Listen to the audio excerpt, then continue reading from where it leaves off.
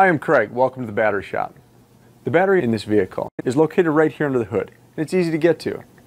Before we begin, check with the manufacturer's step-by-step instructions to be sure you're familiar with the project, you have everything you need, you don't forget anything, and you can safely and efficiently replace the battery in this vehicle. Here's how it's done.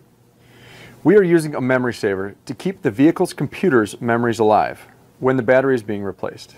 With gloves and safety glasses on, the first step is to loosen the fastener for the negative battery cable. You'll need a 10mm wrench for that.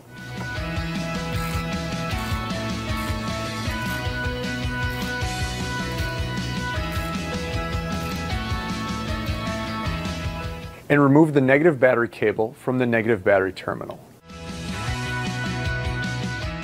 Next, loosen the fastener for the positive battery cable. You'll need your 10mm wrench again.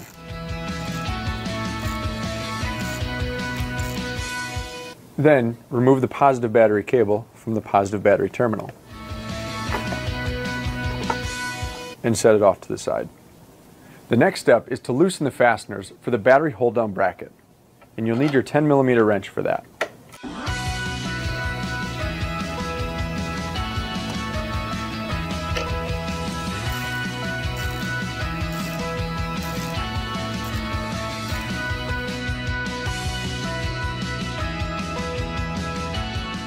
And remove the battery hold-down bracket and J-bolts.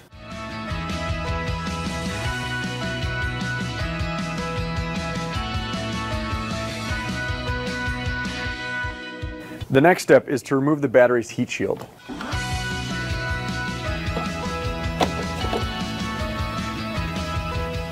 Now we can remove the old battery.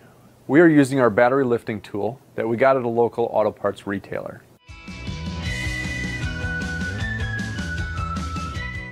And install the replacement battery.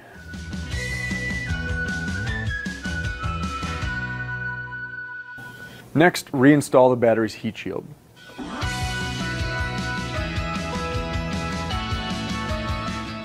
Now we can reinstall the battery's hold-down bracket and J-bolts.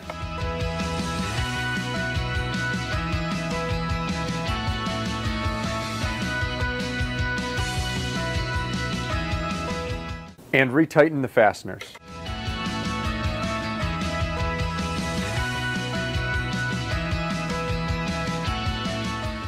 It's always good practice to clean the terminals when reinstalling a replacement battery. And the battery cable clamps. The next step is to reinstall the positive battery cable onto the positive battery terminal. But don't pound these clamps on because this can cause internal battery damage. And tighten the fastener. And finally, reinstall the negative battery cable onto the negative battery terminal.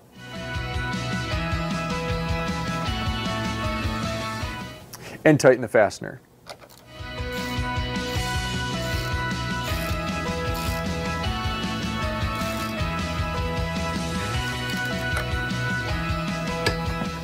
Ensure all connections are tight. Many late model vehicles have to have the replacement battery registered or coded with the vehicle's battery management system. Refer to the service and repair manual for your vehicle to see if this needs to be done. If so, check out our videos on how to do this. The links to them are in the video's description below.